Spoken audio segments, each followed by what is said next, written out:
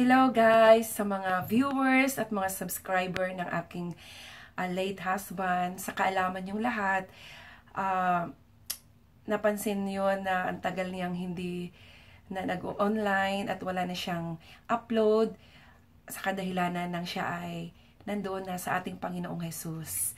At naisipan namin na gusto namin ipagpapatuloy ang kanyang legacy na nagawa sa paggawa ng mga lyrics.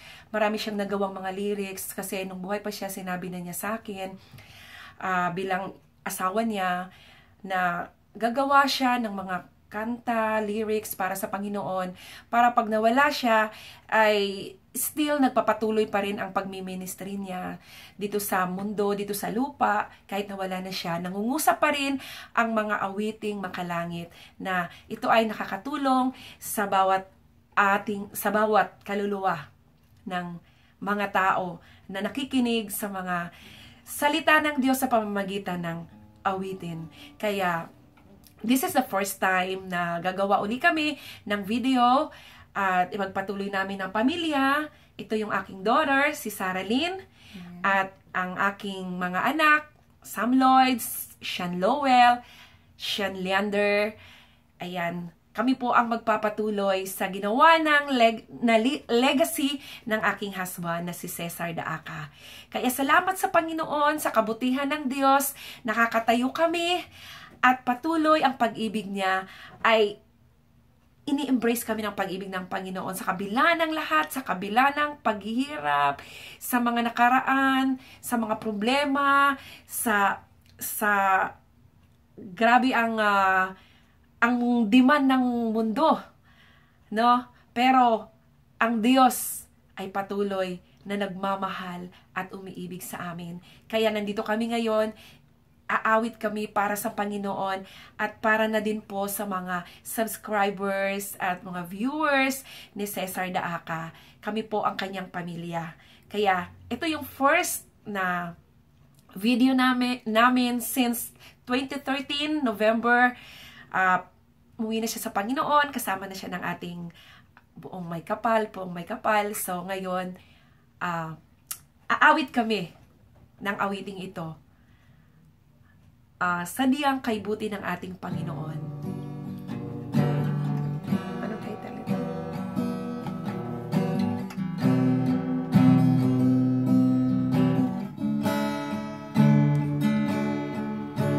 Sadyang kay buti ng ating Panginoon, magtatapat sa habang panahon.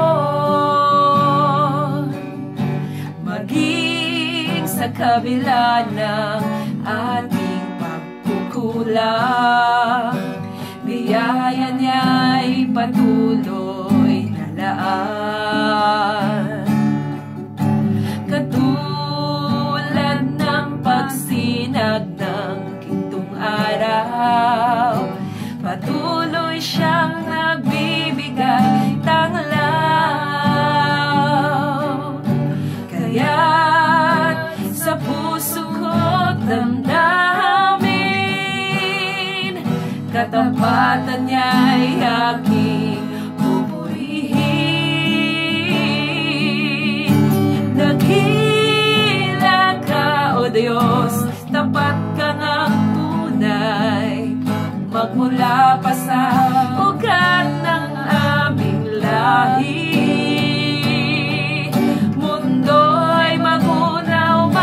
Maaasahan kang lagi, maging hanggang wakas nitong buhay.